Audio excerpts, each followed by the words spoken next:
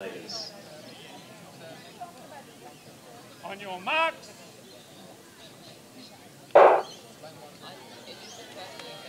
So Caldwell on the inside, fit just to the outside of her.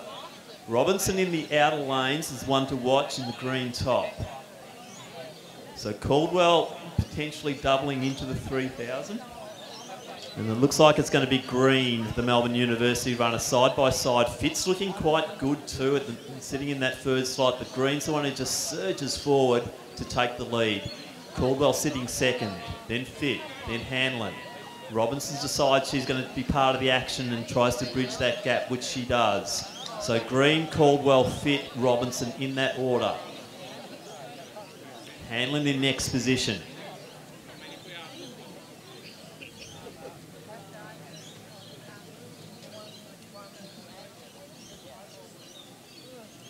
You've got two more, this one plus one more. Then I've got to move.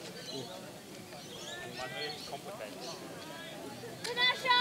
So splitting through 63, 64. So good controlled running there, Greene, Caldwell, Fit and Robinson. Hill, Hanlon. Looks like Mundy in next position. And then Richardson and Santosh. But out front now the break has occurred as we see Caldwell now getting alongside Greene. So Caldwell just starting to make her move. Can Greene respond? Gap then to Robinson, who's taken third position ahead of Fit. A little bit of work to do for Amy Robinson, though, to bridge through to the lead too. So we're seeing Caldwell now really start to wind it up as she comes round. Greene, I'm not sure can respond to this one. So great move from Caldwell. As I said, we might see her also in the 3,000 metres. So Caldwell leading through here. Interest now will be on the clock. Early season, so I know there's not a lot to be gained with the big runs early.